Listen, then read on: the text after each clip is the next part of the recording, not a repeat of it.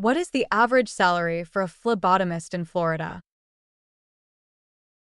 According to the findings, a phlebotomist in Florida typically earns an annual salary ranging from about $35,000 to $38,000.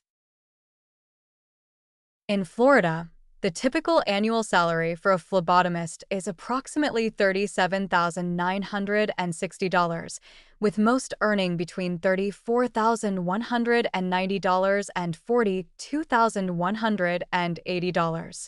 Alternatively, another source indicates that the average salary for phlebotomists in the state is around $36,400 annually, which translates to about $17.50 per hour.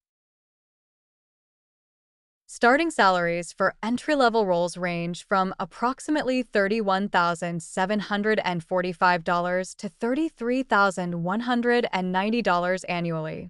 In contrast, experienced phlebotomists have the potential to earn between $41,500 and $42,940 each year. In Florida, phlebotomists typically earn an hourly wage ranging from approximately $16.95 to $18.10.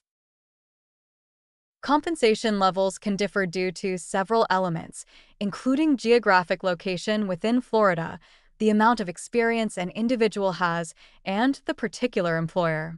For instance, urban areas such as Clearwater and West Palm Beach generally provide higher average salaries than many other regions in the state.